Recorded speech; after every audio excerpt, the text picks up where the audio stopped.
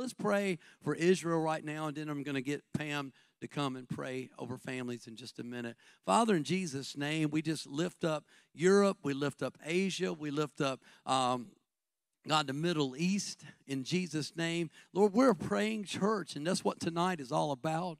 But, Lord, we lift up your chosen people, the Israelites, God. Israel, Lord, that land, Lord. And right now we pray that, and we know that churches and nations all over are praying, but Lord, we just join with that, and we pray that no weapon formed against your chosen people will prosper. And God, as it says in Deuteronomy 30, God, you'll bless them in the city, and you'll bless them in the country. And Lord, we just pray that your hedge of protection will be around your people and leadership in Israel, God. We just proclaim right now that they will have a God conscience, and they will not operate under their own esteem, but the Spirit of the living God will rise up, and God, lead them just as you did 3,000 years ago as a nation. God, you'll lead them once again, oh God, and they'll return to you, and we'll just see a harvest of Jewish people giving their hearts, Messianic Jews, just saying, we want to do things God's way. And we just sense that Jesus is getting ready to come back, and he's going to come back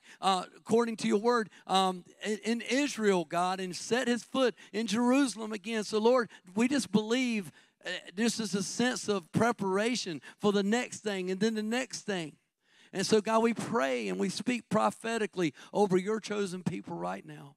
God, the resources, those that are hurting, those that are displaced, those that are a lost family, God, right now, have your hand, have churches and ministries ready to go in and minister to the holistic needs and the spiritual needs of your people, oh God. God, just we pray against every demonic principality that wages war. We know probably if we could only see in the spirit realm what's really happening over the Middle East right now, Lord. But we're praying that the prince of Persia and the prince of Greece will be driven back by Michael and Gabriel and the Holy Spirit, and the Spirit of God would just drive back the forces of darkness right now. God, we want to be on the side of the armies of God. We don't ever want to see put ourselves in a position where we're against you, Lord, but we align ourselves with the will of God tonight. God, your word says in Genesis 12:3, I will bless those who bless you, but I will curse those who curse you. So, Lord, we're just putting ourselves in alignment. We're standing in the gap for Israel right now. God, we love you tonight. We know that you're working. You're here, but you're also there. And we thank you that you hear our prayers tonight in Jesus' name. Amen. If Pam, if you'll come up and pray over families. Yeah, give it up. Father, Lord, I was thinking of families today, and the word that came to me was steadfast, immovable families. Can you imagine if every single one of the families here was steadfast? So let's pray for that. In 1 Corinthians, it says, therefore, my brothers, be steadfast, immovable, always abounding in the work of the Lord, knowing that your toil is not in vain. Raising these children is not in vain. It may be the next Kenneth Copeland, John Maxwell that you're raising. I'm sure that Elizabeth's mom didn't know that she was raising the mother of John the Baptist. So you don't know what God has planned through you. So let's pray that we're steadfast, no matter how stubborn our children are, no matter how many days, the gray hairs have come out. We are immovable, knowing that there is great plans and purposes that God has for our children and for our family. So, Father, Lord, I just pray tonight, God. I pray for every man that leads a home, every man in this place, Father, Lord, that God, you have called as the head of the home, God. God, we pray that they are steadfast men that long for you, for your presence in their homes, for your presence, Father, Lord, in their workplace, that everywhere they go, Father, Lord, they seek you first. Father, they seek your wisdom, your guidance, God. I pray, Father, Lord, that they love their wife as themselves, Father. I pray, Father, that they seek your guidance and your wisdom before they do anything, before they take one step, God, they look to you. God, I pray for courage to face the adversities in the world. anxiety that may come upon them right now, in the name of Jesus, they are released. And they put their trust in you, knowing you are their rock and their fortress, God. God, I thank you for the wives in this room. I thank you, Father, Lord, that they honor and respect their husbands, God. God, that they are women that edify and build up their house. Lord, Father, I pray for those that feel like Martha, that they are so concerned with the things of this world and don't know how to just sit in your presence. God, calm her heart. Calm her mind, God, that she may feel your presence again, that the joy of the Lord be her strength, God. Give her wisdom, Lord Father, every night as she's putting her babies to sleep, Lord Father. Holy Spirit, speak to her and through her to those children that they are raising, God. God, I pray for every child that has walked away from you. I call them back to you. Father, I declare that no spirit of rebellion, Father, Lord. Father, Lord, we rebuke all spirit of rebellion. We declare that it has no power over authority over our children, that our children walk with you all the days of their lives. That as parents, we stand and we say that me and my house will serve the Lord all the days. We will honor you, that the presence of God will fill our homes, that the joy of the Lord will constantly be, Father, Lord, praises in our mouths, God. That our children can look at us as parents and see you in everything that does, that we're not moved, that we're steadfast, knowing that doesn't matter what things are going around us, no matter, Father, Lord, the circumstances, the tribulations, God, we trust in a God that is the same yesterday, today, and forever. And I just praise you, God. I praise you, Lord, that you haven't changed. God, I pray, Lord, Father, for the schools that these children are in, Father, Lord, the workplaces that these parents are in. God, I just pray that your presence be there. God, I pray that we're able to be the light in the darkness, God. And as a family, Father, we can represent you and the family of God that you have called us to be, Lord. I pray for every single mom and dad that's in this place. May they cast their worries upon you, knowing that you are their everything, their provider, Lord Father, that you are their comforter. You are their companion, Father. And God, I just pray that the desires of their heart lines up with your desires and your will for them, God. I thank you, Father, and I declare that at Rise Church, Father, Lord, that these families will walk in unity, walk in peace, and the blessings of God will overflow in their homes. In the name of Jesus, I pray. Amen.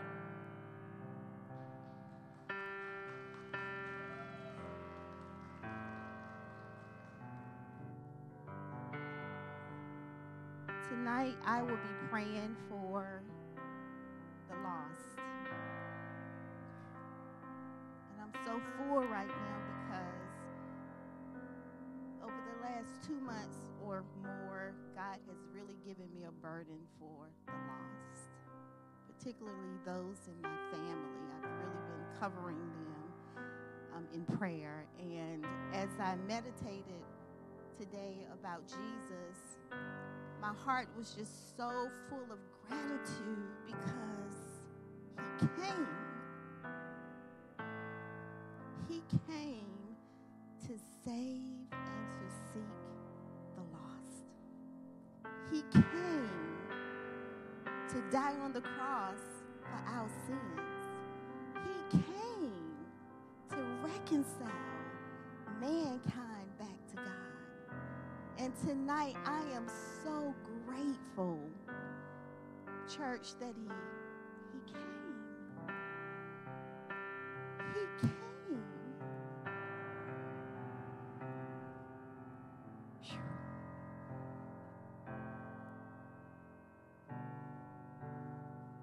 He came.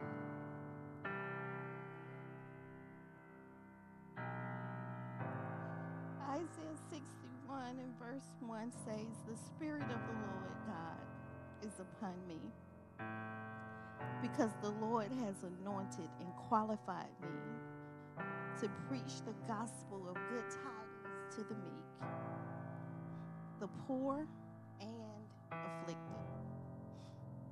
He has sent me to bind up and heal the brokenhearted, to proclaim liberty to the physical and spiritual captives, and the opening of the prison and of the eyes to those who are bound. So, Father God, tonight we lift up the lost to you, Father. We thank you on tonight, Jesus, that you came. You came to save and to seek the lost. You came to reconcile them back to you, God. We thank you on tonight, Father God, that your love for them has not changed, God, that you have a plan and a purpose for their lives. So, God, we call them into your fold, God. We call them into the family of God. We thank you on tonight, Father God, that you came for them. And we know, Father God, that you have a purpose and a plan for their lives. We know that they are valuable to you, God. Throughout the Bible, you talked about parables, the parable of the lost sheep and the parable of the lost coin and the hidden treasures and the pearls. God, it revealed your heart about the lost. And because they are valuable to you, Father, may they be valuable to us, God. I pray, Father, that you would give us a burden for the lost, God. I pray, Father, that you will raise up a remnant of people, that you will raise up ministers, and you will raise up missionaries, and you will raise up evangelists, and you will raise up teachers and preachers that will preach the gospel to the lost, that will share the good news of the gospel to the lost, Father, because you have a purpose and a plan for their lives. I thank you, Father, that their identity is not lost, God. We come against every spirit. We come against every assignment of the enemy that has been sent out to steal their identity, Father.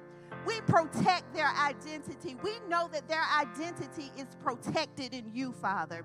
And, Father, we thank you on tonight that your love for them is as wide as the ocean, oh God. We thank you, Father, that your plan for them has not changed, God. So, God, we thank you on today for all that you are doing and all that you are going to do, Father. We lift up the prodigals on tonight, God.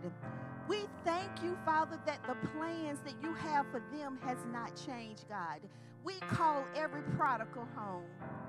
We call every prodigal home on tonight, Father. God, we ask that you would keep a hedge of protection encamped around them. And I pray on tonight, God, that you would not let them rest until they say yes to you, Father. I pray, Father God, that they will have an encounter with you that will shake the very core of who they are, God. Oh, Father God, we thank you on tonight, God. I lift up every mother and every father who's been covering their seed in prayer. Father, your promises are true, and your word says that the seed of the righteous shall be saved. Your word says that the seed of the righteous shall be delivered. So, God, we stand in the gap for every prodigal on tonight, and we call them saved on tonight. We call them delivered on tonight, Father. We call them home to you, Father, on tonight. And so I pray for every mother and every father that's been covering their child, God. I pray that you will comfort them, God. And I pray, Father God, that you will let them know that you have heard every prayer. And not one word, not one prayer that they pray will fall to the ground, Father. We thank you, Father, that we will live to see the manifestation of those prayers, God. Father, we thank you on tonight because you're faithful. You're faithful, God. You are so faithful, Jesus. God, we thank you that you're honoring our prayers. We thank you, God, for raising up people that will weep. You told me to weep between the porch and the altar. You told me to travail for my children and my family. I thank you that you're raising up people that will weep between the porch and the altar, that will stand in the gap, that will stand in the gap and tell the enemy that he's a liar. We plead the blood of Jesus against Satan on today, and we cancel every assignment of the enemy. We cancel every plot. We cancel every plan. We cancel every trick and every strategy of the enemy right now in the name of Jesus. And we declare the word of the Lord over the lost. We declare the word of the Lord over the prodigals. And we thank you on tonight, God, that you're going to do just what you said that you would do. You're not like man that you should lie. If you said it, God, you're going to do it. If you spoke it, your word said that you would bring it to pass. So tonight, God, we're standing on your word. We're standing on your promises, and we claim them all for the kingdom of God. In Jesus' name, amen.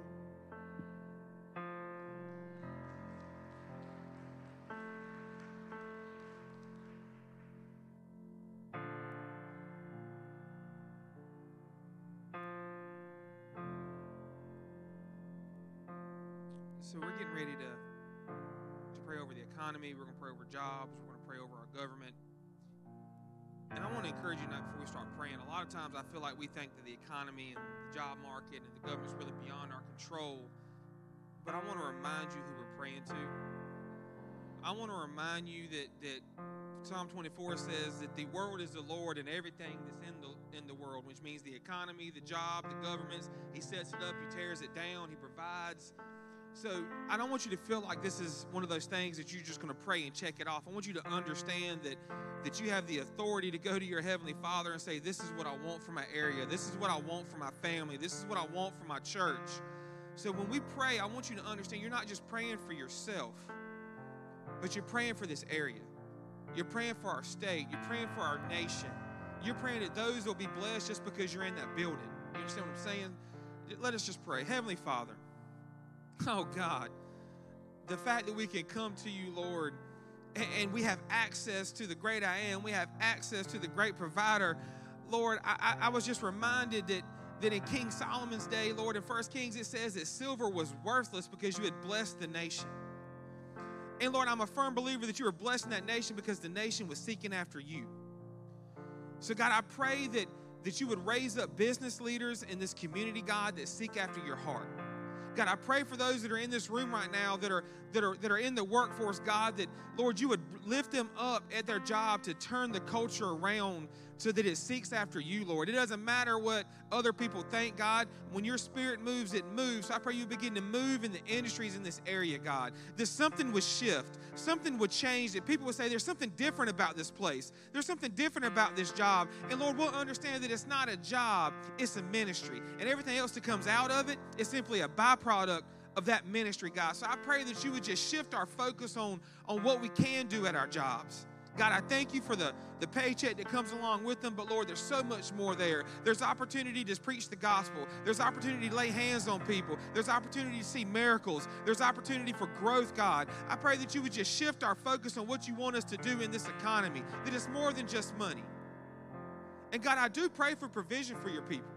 Lord, I pray that you would bring in so many jobs, Lord, that unemployment in Nash, Edgecombe, Wilson County would be zero, Lord. That people be coming from other counties to work in here because you've got so many jobs here.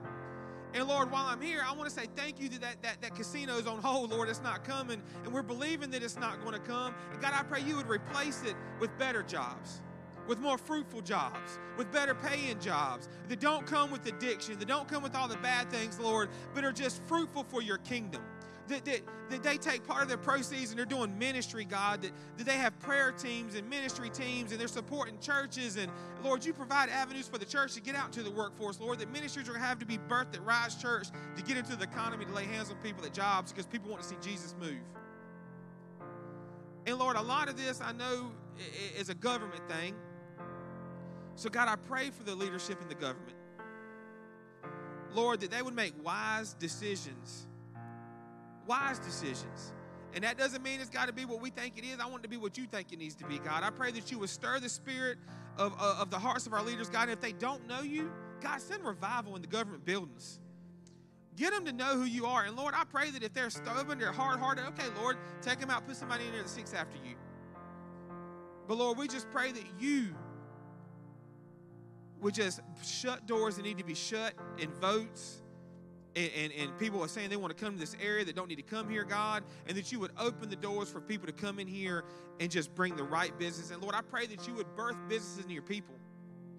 I'm talking about we're going to have people sitting in this room, Lord, that are going to build something.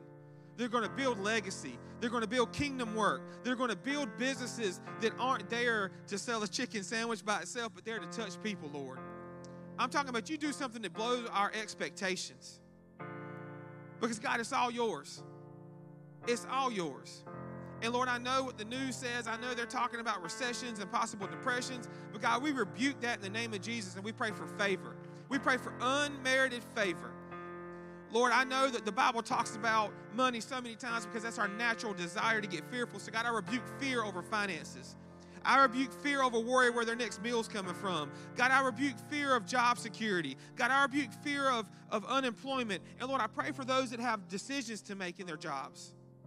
God, give them clarity. Give them wisdom. Give them discernment. God, I pray you would bring to light anything the enemy is trying to do in a backdoor way in our economy, in our jobs, in our government. Lord, he can't have it. He can't win. We call it not. We speak life over Nash, Edgecombe, and Wilson County.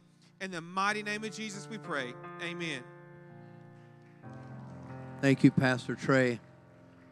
Hey, Casey, if you, I've asked her to kind of put her on the spot there. Put this verse up here.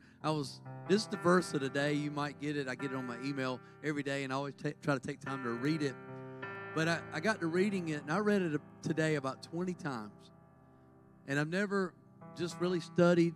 Anybody know what ruminate means? If you're an old cow and you're ruminating, you just chew on it, and you spit it up, and you chew on it, and you spit it up. But I just want to encourage you, as Pastor Trey was praying over the government and finances and businesses, this is for you, if you'll receive it. I want you to read it with me, and we'll read it real slow.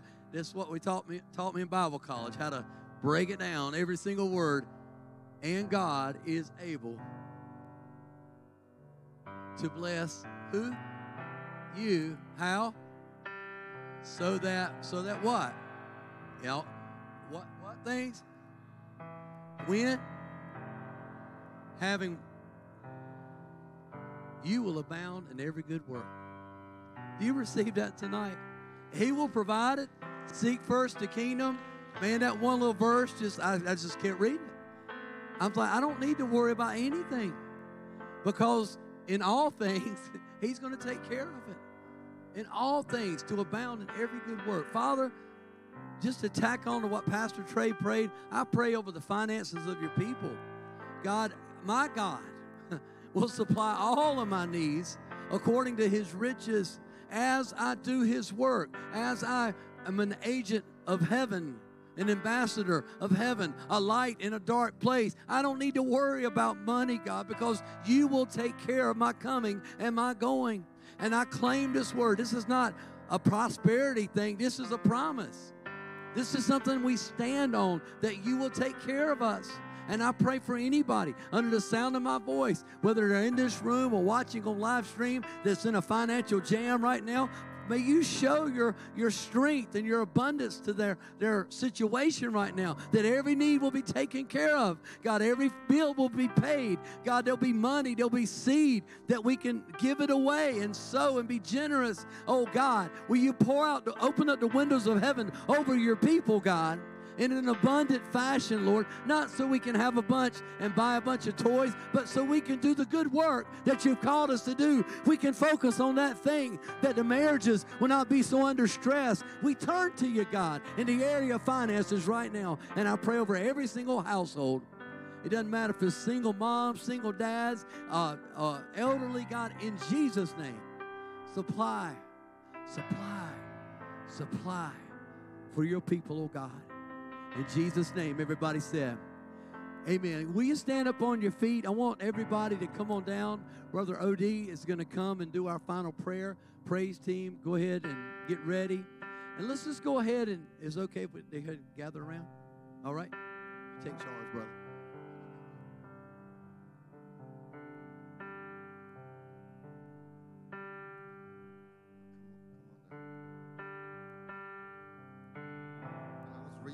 Reading my devotional this morning, and something kind of jumped off the page at me. And we've all heard the prayers and the requests that have gone forth tonight. But the thing that God is quickening in my spirit this week, that we need to have faith to believe that God is able to do exceedingly abundant all that we should ask or think according to the power that worketh in us. And he reminded me, now faith, Alan, is the things hoped for, the evidence of things not seen. We can't see it. We have no idea. But God sees each and every one of us. And I want you to stand in agreement with me tonight, because he said, if 2 or 3 are gathered together in my name, there I am in the midst of them. So, Father God, we come before you tonight. And your word said that we can come boldly to the throne of grace, that we might attain mercy to find grace in our time of need. So, Father God, we cry out to you tonight by faith, Father God. Father God, we cry out to you, Father God, for healing and deliverance right now in the name of Jesus. Father, you said that you was wounded for our transgressions, and you was bruised for our iniquities. And the chastisement of your peace is upon us. And by your stripes we are healed. So right now, by the anointing of the Holy Spirit and by faith, Father God, we send your word to heal, to deliver, and to set free. Father, there's people that's out there that's listening right now at the prayer requests that have gone forth in this room. So, Father God, you said that I sent my word, and I healed them, and I delivered them from all their destructions. So, Father God, right now, we send your word to meet the need of your peoples tonight. We send your word right here, Father God. There are people that came in here, Father, that are heavy burdened. Father God, there are things that's going on in each and every one of us lives, Father, that we need you to intervene. As they were praying about finances, as we were praying about our family and the government, Father God, we release everything to you by faith, believing, Father God, that you will show us what we need to do in this next season. So, Father God, I pray right now for the greatest manifestation of your presence in each and every one of us lives tonight, in our homes, in our community, in our city, Father God. We pray, Father God, that your presence, as Jamila said, Father God, in your presence there's fullness of joy. Everything that we need is in the presence of the Lord. Give us a hunger, Father God. Give us a thirst for your hunger. You said that those that hunger and thirst after righteousness shall be filled. Fill us afresh, Father. Fill us a fresh fire. May the fresh fire of the Holy Spirit blow upon us tonight, Father God, as we seek the face of the living God. Father God, we cry out to you, Father God, the true and living God, the only God, the only God. And there's no name, Father God, that's above your name. And Father God, there's healing in your name. There's deliverance in your name. So Father God, we thank you right now as we humble ourselves before you and bow before you tonight. We thank you for what you're doing in our families, what you're doing in our homes, and what you're doing in our community and our church, Father. But Father God, I was reminded earlier that your words say, when the Son of Man returns, will he find faith on the earth? Oh God, fill us afresh faith, Father. Because your word said, Thou dealt each man a measure of faith. So tonight, Father God, we release our faith. We call those things to be not though they were by faith. Father God, healing is taking place right now in this room. Healing is taking place. Addiction is being broken right now in the name of Jesus. We come against any demonic spirit that will try to take us down, that will try to get us to go in the wrong direction, that will cause confusion and chaos in our homes. And we pray right now for the unity in the body of Christ. And Father God, as my sister was saying, my daughter, my spiritual daughter, what profit a man if he gains the whole world and lose his very soul? So Father God, we set ourselves in agreement right now with every request that has gone before you tonight. And now this is the confidence, Father, that we have in you, that if we ask anything according to your will, you hear us. And we have those petitions which we have requested. So, Father God, we thank you tonight that you've heard each and every request. And, Father God, I pray a special prayer for every person that's here tonight. I pray that you will give them a tongue of the learned, that they're able to speak a word in season to those who are weary. I pray, Father God, that you will give them the ear of the learned, that they are able to hear what the Holy Spirit is saying to these in these last days, Father God. So, Father God, we thank you right now for what you've done and what you will continue to do. Father God, I heard John the Baptist say, repent, for the kingdom of God is at hand. Father God, I pray right now, each and every one of us need to repent. We got family members, Father God, that you've allowed us to stand in the gap for. And I was reminded earlier today, Jason, when Ezekiel and God said, I saw the man that was standing in the gap and make up the hedge. But the saddest part about it, Jamila, he found no one. And here we are tonight. Prayers that's been prayed silently. Prayers that's been prayed openly. And we're letting the enemy know that we're not going to be silent. That we're going to pray as the Holy Spirit leads us to pray. And we're going to pray out loud. And we're going to put it in the atmosphere like we did tonight. So when you go back home, remember this. Put it in the atmosphere. Whatever the Holy Spirit is saying to you, you put it in the atmosphere. And believe God for it by faith. Believe God for that family member that is lost. That family member that is hurting. Father God, we thank you again for the many blessings that you have bestowed upon each and every one of us. So, Father God, as we close out tonight, we pray that you will continue to be glorified, that you will continue to be lifted up. Because, Father, you said, if I be lifted up, I'll draw all men unto me. So, Father God, we lift you up tonight. And we say, Holy Spirit of the living God, you're welcome in our homes. You're welcome in our cities. You are welcome in our nation, in our community, Father, that you may receive all the praise and all the glory. Hey, listen, if you need healing in your body, just go ahead and stick your hand up right now. We're going to close out.